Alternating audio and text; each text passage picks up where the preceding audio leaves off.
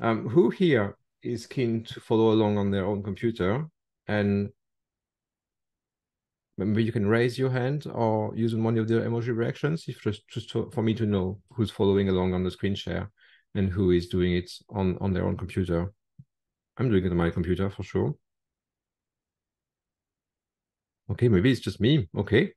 So I'll be using Microsoft Edge simply because of all the browsers out there. It's the one that, in my opinion, has the best options built in for accessibility testing.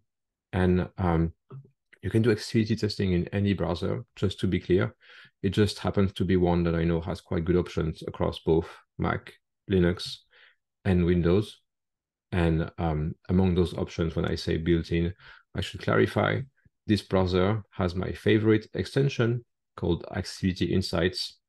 You can do accessibility testing without any extensions, but I definitely think this specific one is a good place to start.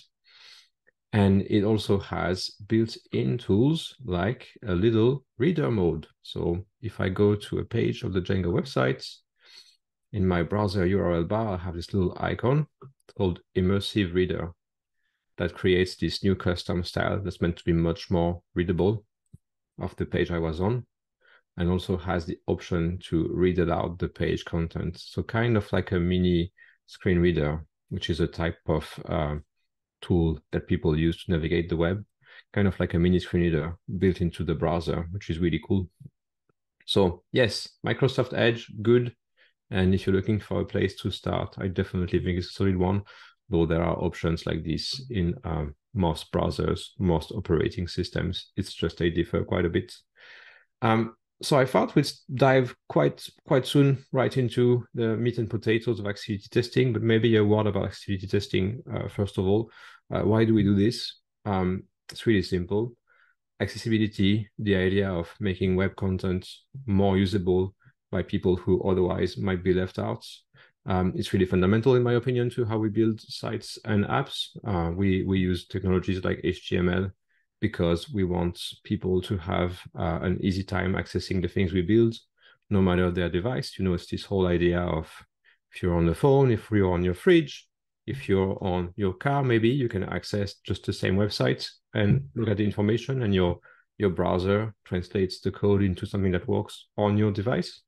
So I think in some respects, accessibility is kind of an extension to that. The idea that it's not just for kind of what we think by default is people who are sighted on a desktop device with a mouse. It's not just for those users. It's for anyone who accesses websites and apps, no matter how. So today we'll look specifically at how people use keyboards, for example, to navigate the web. And when I say use keyboards, I mean keyboard only, no mouse.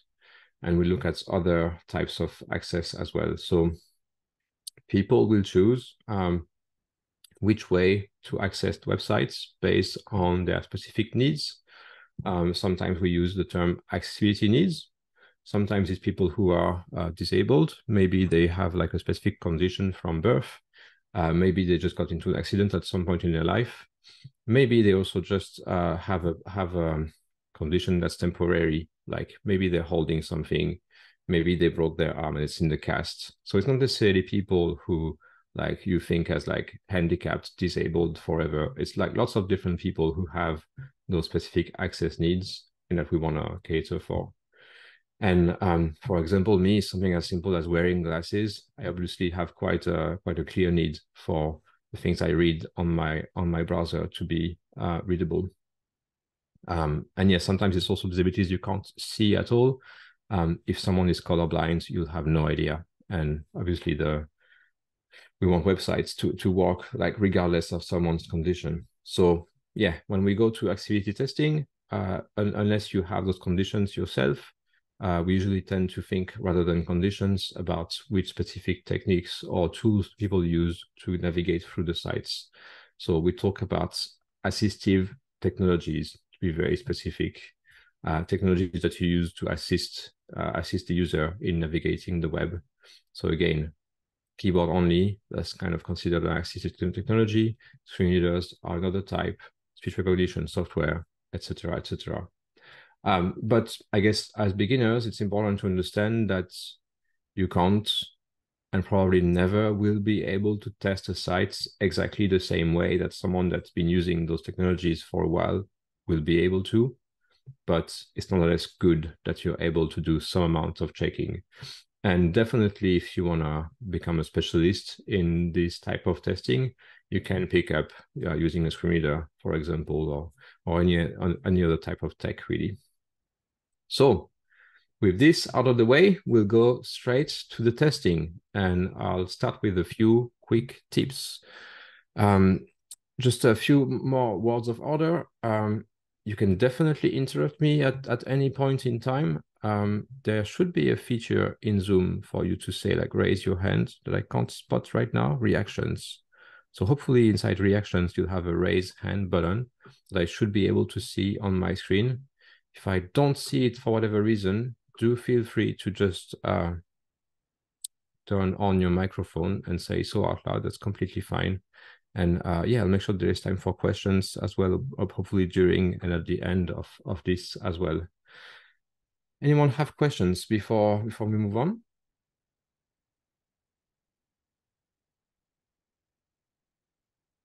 Okay. I'll take that as a no. Um, thank you, Ellie. I can't see everyone for some reason. I can only see 5 people. I need to learn better how to use Zoom. Hopefully you can signal it to me if I'm missing someone else's question or raised hand. Yes, so accessibility testing on the web, I thought we'd start with a site that we all know a bit and where some of us will already be well aware that there are lots of possible issues, just so you get a sense of when you approach a new project, where exactly to start. So I mentioned we're in Edge and Accessibility Insights because I believe it has good built-in tools, and we'll start with the extension I mentioned earlier called Accessibility Insights.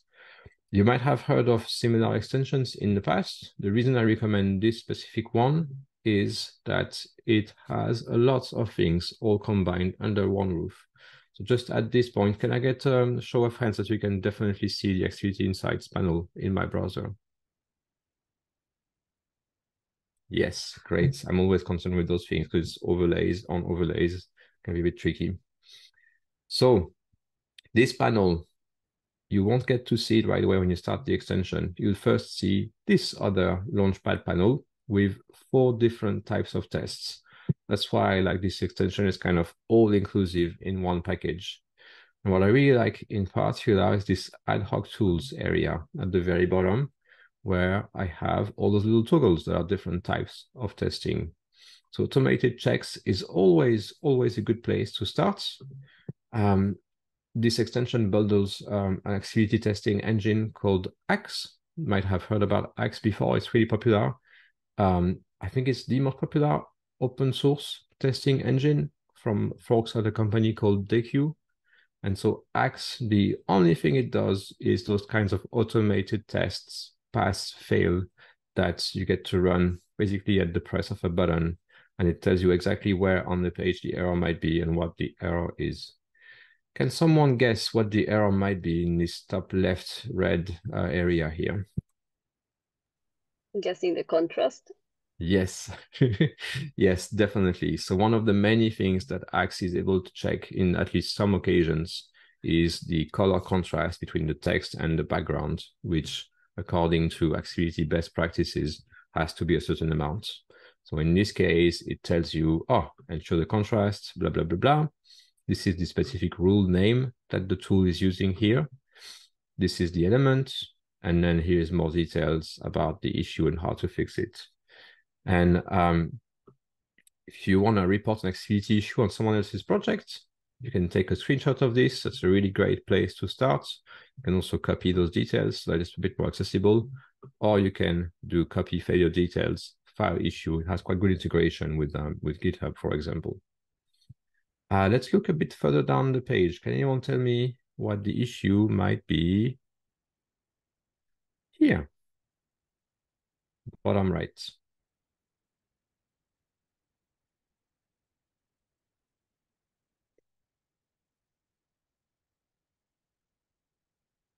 Color Is it contrast. color contrast again? Yeah. Yes. Yes, it is. So that's I wanted to point this out specifically because of, I guess, how commonplace those issues are in Django. We're really liking designers in the Django contributor universe for some reason. So those issues are very prevalent.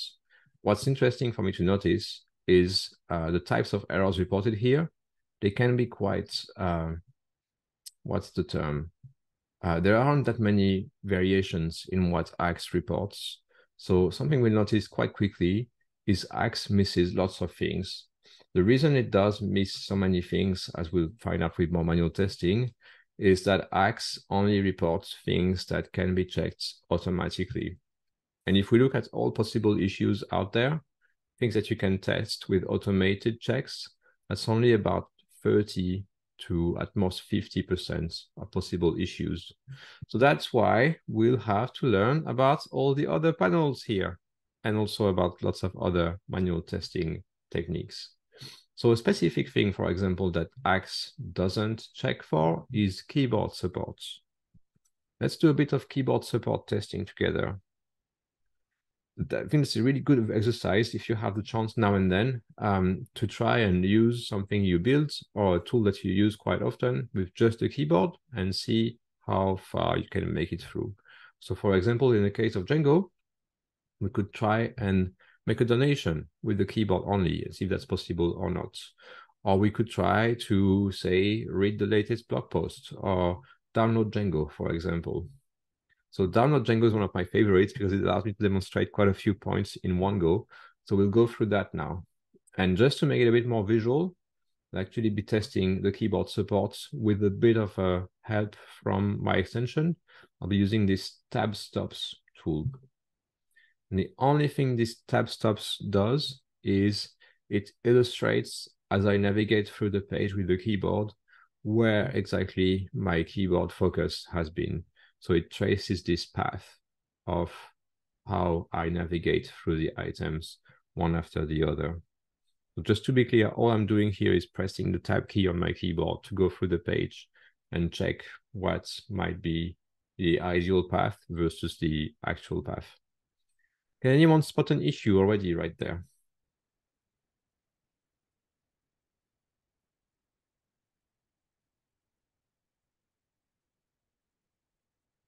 There's quite a few.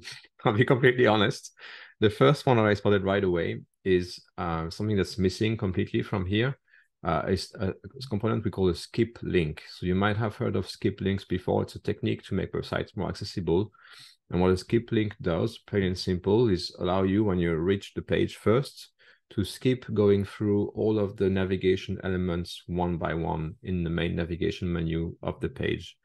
You can imagine most sites out there, they have navigation menus these days. It can be pretty frustrating if, as a keyboard user, I had to go through the navigation menus each and every single time I go through a page. That's the point of skip links. They're meant to take you straight from arriving on the page to the actual content, and it's missing here. Can anyone spot another issue that my focus has reached this middle area here?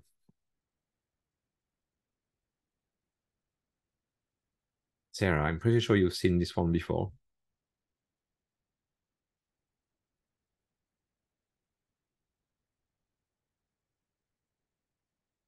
Or maybe you haven't. Okay. So what I'm with the not issue sure. the issue we're facing here is we reached this button, but it's honestly not that clear at all to me that our keyboard focus is currently on that button.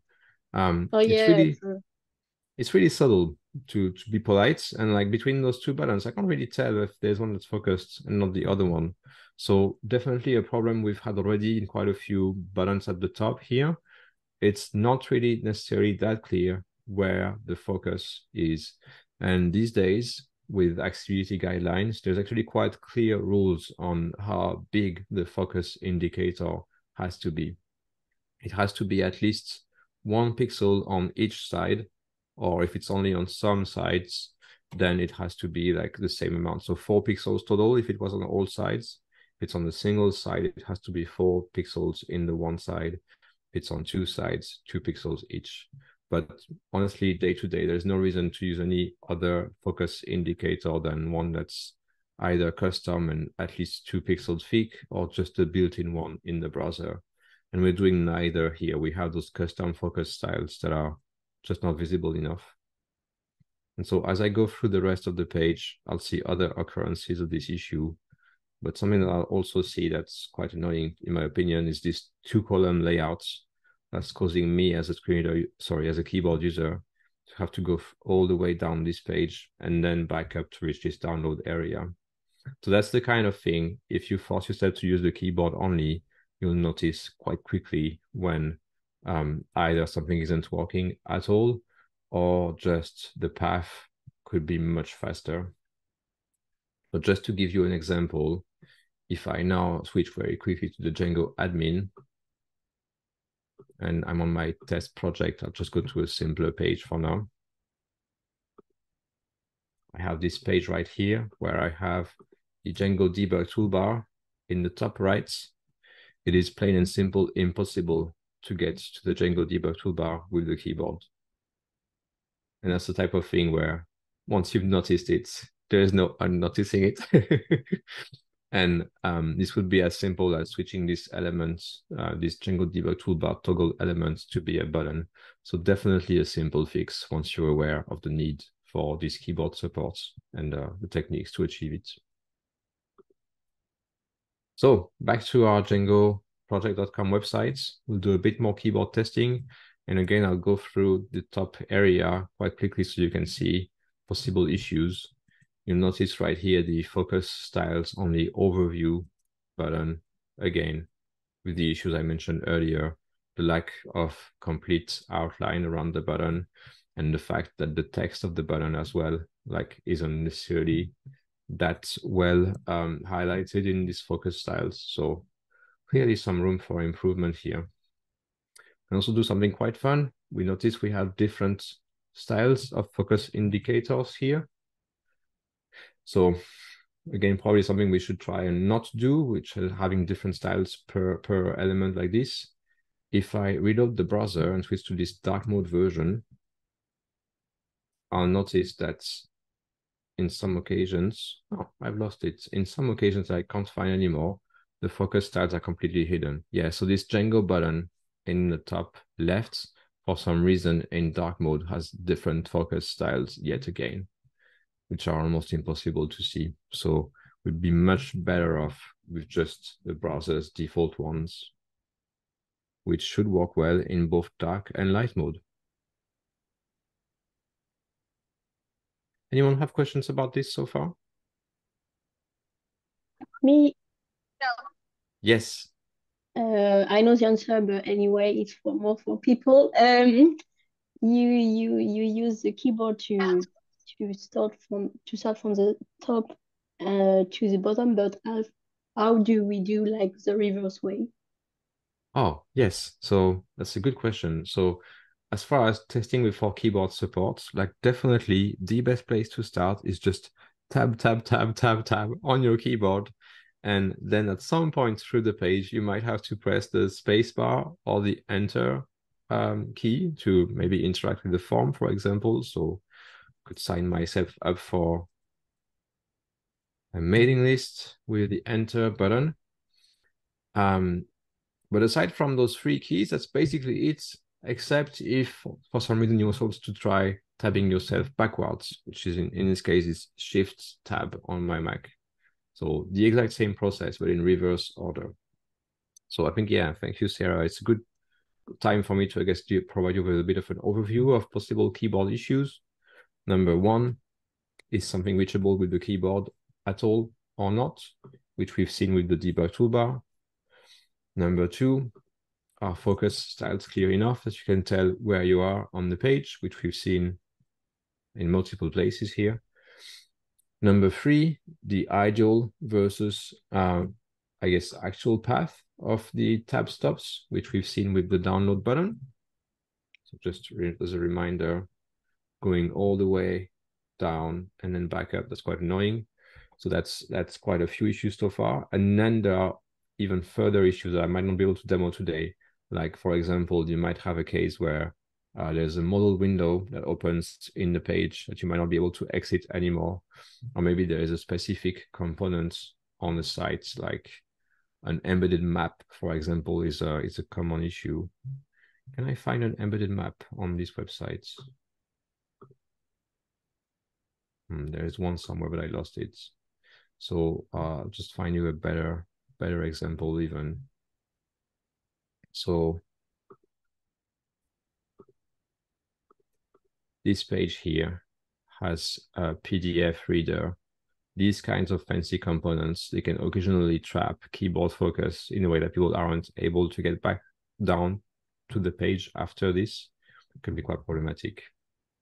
So reachability, does it support keyboard access at all? Focus styles, tab order, keyboard traps. And I think that's a good amount of possible issues to be aware of with the keyboard. Any other questions, folks?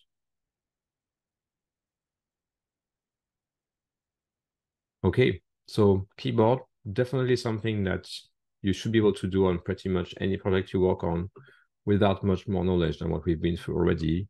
And definitely there is no special tooling needed, but things like this tab stop extension can kind of help you quantify the scale of the problem when there is one.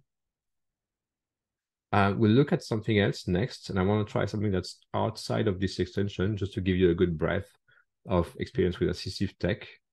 We're going to look at one of my favorite Windows features,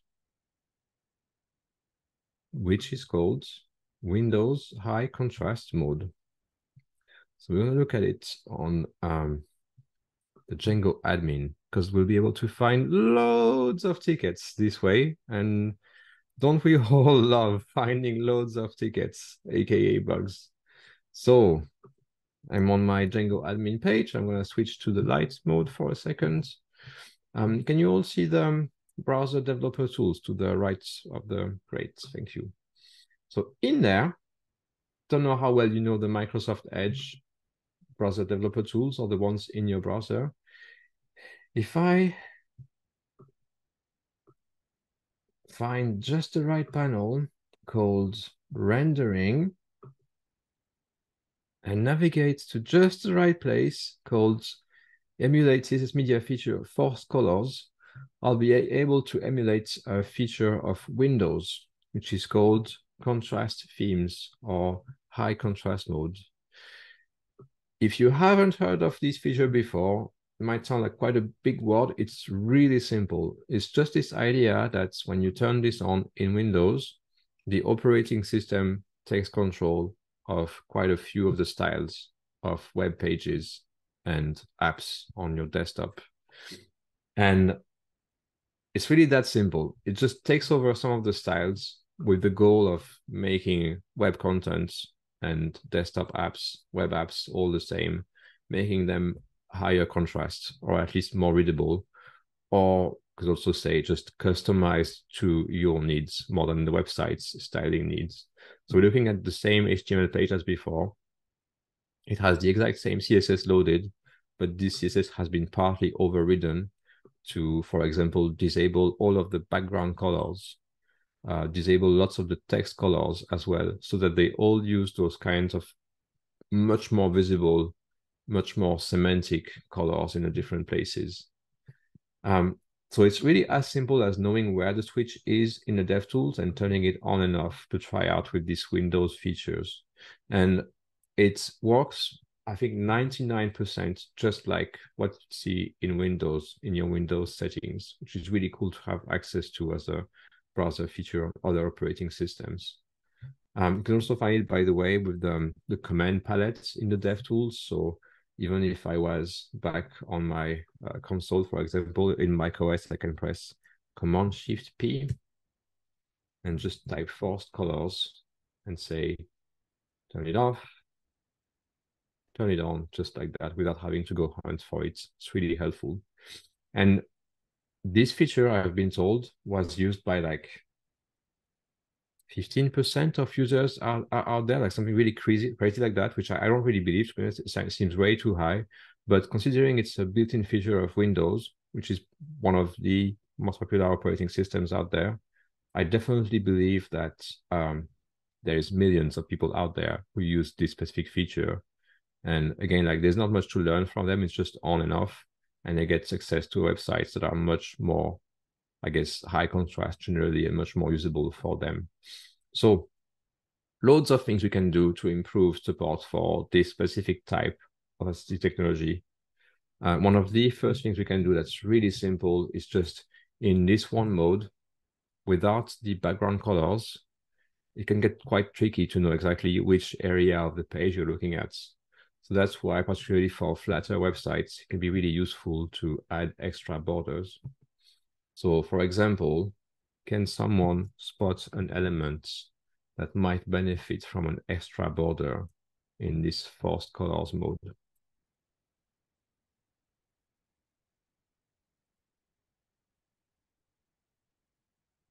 I'd say the buttons, or yeah, I'm gonna start with the buttons. Yeah, exactly. So buttons in the top right here can definitely tell that they are here based on the label, but it does look a bit, I guess, funky that there'd be text floating around like this. Someone who's used to this theme, they'll know anyway that something that has yellow text is a link, not a button, but you probably nonetheless give them some good indication. And for things that are definitely HTML button elements, for some reason, forced colors mode decides to give them the same text color as any other text in the bottom area here, where I definitely feel like it would be much clearer. These are three separate buttons if we had the background color. So it's really as simple as either adding a transparent border all the time to those buttons, and then in forced color mode, we'll automatically make it a high vis color, or using a bit of CSS media queries to say, specifically in forced colors mode, please add borders to those elements. It's really, really simple stuff. And yeah, it's a treasure trove of tickets for Django because those issues are just all over the place. You might have picked up on something else I mentioned, which is, links versus buttons. Can anyone spot something on here that might be meant to be one or the other and is the wrong thing? In this bottom area of the form, maybe you'll spot something that's a problem.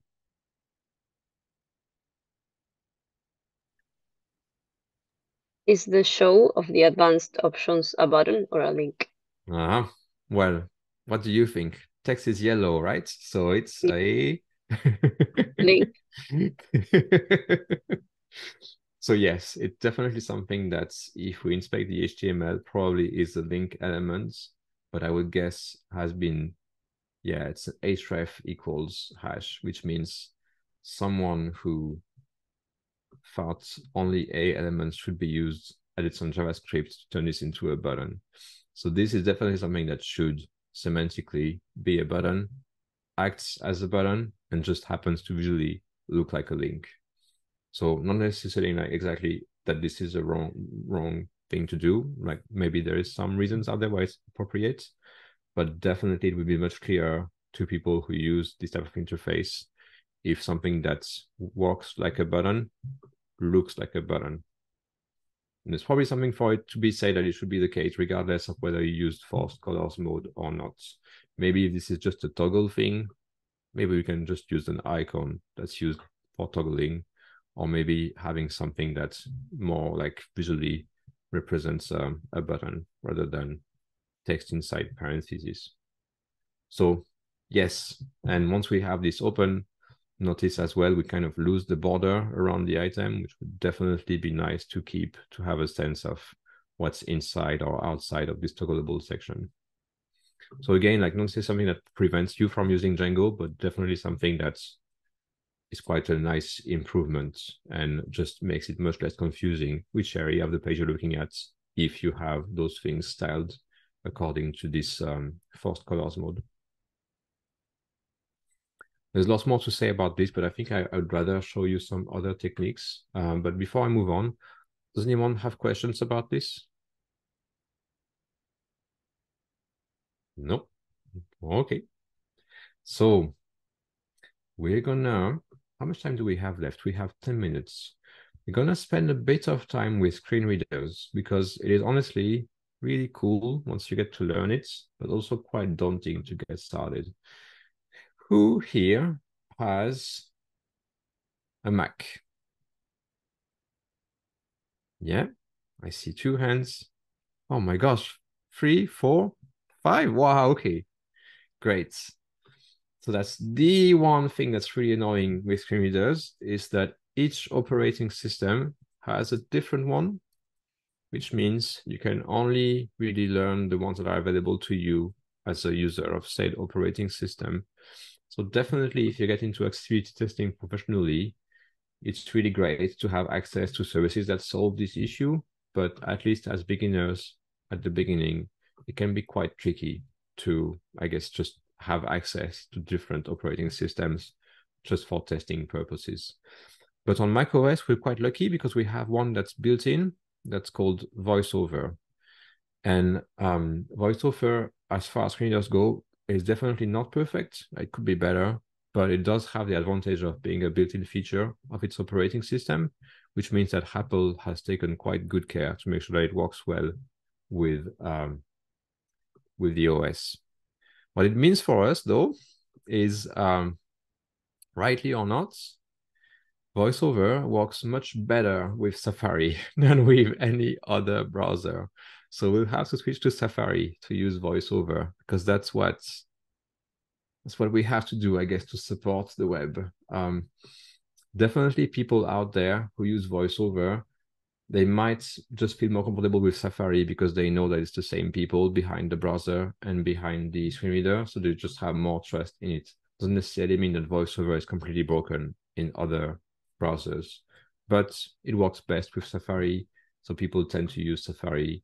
So we test mainly with Safari. So I'm now looking at the Django Europe website in Safari, and I'll get VoiceOver started.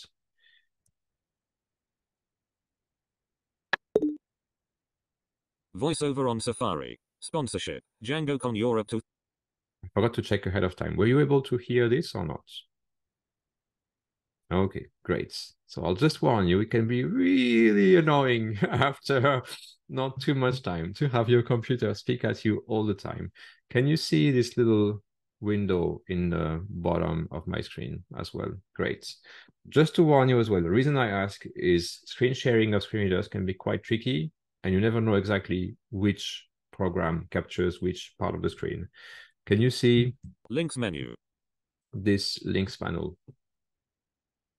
Great, we'll get to teach everything then. So we'll step back a few Closing. VoiceOver off. steps. Turn off VoiceOver. How do you get VoiceOver started? Really simple. It's one keyboard shortcut away, which is Command F5. VoiceOver on Safari.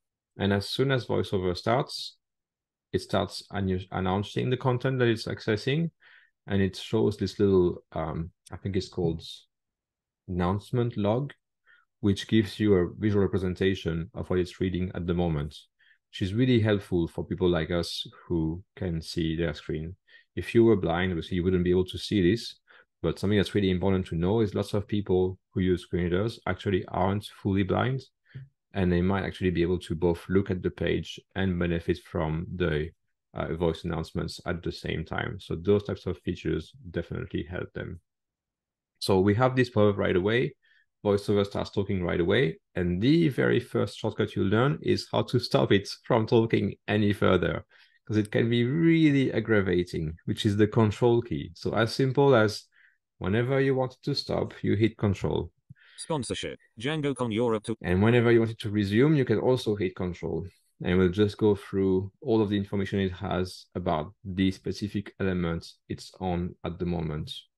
You might have noticed as well when I got it started that it showed this little outline around the talks element.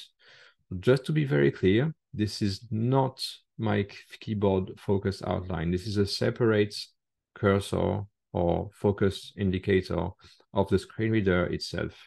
What's really cool about this is that this specific, I guess, screen reader pointer or focus indicator, I can take it over any element of the page, regardless of whether it's interactive or not. So I can take it to one of the headings, for example. I'll do that now. Information, sponsors and jobs, link, image. Heading level 1, sponsorships. So even though this heading element isn't interactive, doesn't support keyboard focus, the screen reader, just like any other screen reader out there, is able to take its screen reader focus over here. And you'll notice as well that my keyboard focus stopped over the tickets link at the same time for some reason. So they are very separate things, just like someone who uses both a mouse and a keyboard will have a different mouse pointer and keyboard focus. It's the same concept here. So it's really important to be aware of this, which is that screen reader users, they can navigate the page with their keyboard navigation, just the same, tab, tab, tab, back up and down.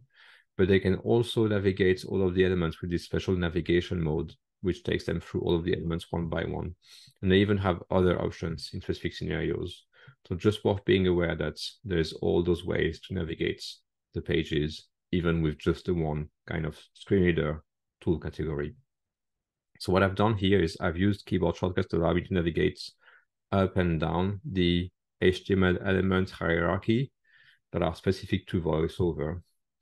I will not teach those shortcuts today because they are really tedious to learn, but I can send you a link to a page that explains them later. But essentially, it's a combination of what VoiceOver calls modifier keys to say I'm in navigation mode, and then just the arrows up, down, left, right. What I'll show you, however, is links menu. This panel, which we call the rotor in VoiceOver. So this is specific to VoiceOver, and it's really cool because it allows you to test lots of things like a screen reader user would use them without having to learn all those shortcuts. So this panel called the rotor, you can get it open with Control-Alt-U, letter U on macOS. And once you have this, it allows you to navigate through the page via specific panels like links, headings menu, headings. I need to move off to the side because for some reason it's decided heading that level 1, sponsorships. It was better off to the side. Headings menu. Zoom us, zoom. Safari, headings menu. Okay, we're back in business. So headings, form controls menu, form controls, on item 4 columns, 6 tables. rows. Don't know what the table is, but we know there's a table. Window spots menu, links menu. And back to the links. So if you've ever wondered why someone was telling you, oh, link text has to be descriptive of what the link is about without context, this is why. This is why we can't do read more links. Because if someone tries to go through the page like this with the links only and no other context, it'd be really hard for them to know what's what if they all just say read more in there. But it's definitely really useful as someone who might have gone through this page before and kind of know what you're looking for, to be able to go straight to the link you're after. Like maybe all I want to do here is follow the conference on Mastodon, and I'd much rather go straight to that specific link I know is in the footer rather than having to go through all of the page bit by bit. Same for headings. We'll definitely have heard of headings before and why they matter, like semantically on the web. That's why we want quite a clear heading hierarchy on websites so that people who use this interface have a really easy time knowing exactly which part of the page they are on and how it relates to other parts of the page. So here you can see that almost all heading levels are level 1 for some reason, which is not what we want. Ideally, there'd be some indication of what the structure of the page here is, and there'd be one heading level 1 to indicate the top of the page, so to speak. So here it feels to me like this sponsorships heading should be level 1, but both for sighted users and screen reader users, probably further sections further down the page should have a heading level 1 that's a different style visually, that's just like smaller slightly, and that's a different heading level semantically. So loads of ways to test headings. Obviously, even just looking at the HTML, that can help you quite a bit.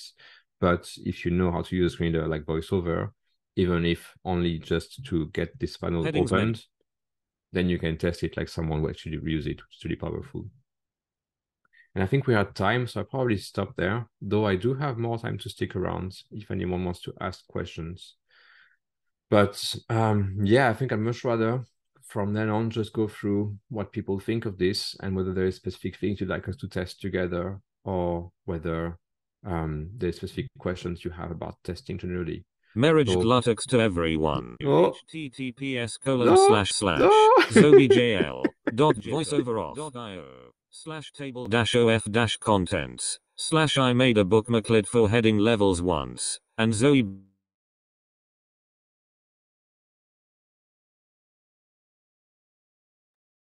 we got one more bit of testing, which is what happens when some other app on the operating system decides its content is more important than what I'm looking at right now. So yes, maybe we could talk about that as well. But yeah, this is officially the end of the allocated time, so I can stick around. But if people want to head off, I'll stop the recording now, and we can take any questions. I'll just leave it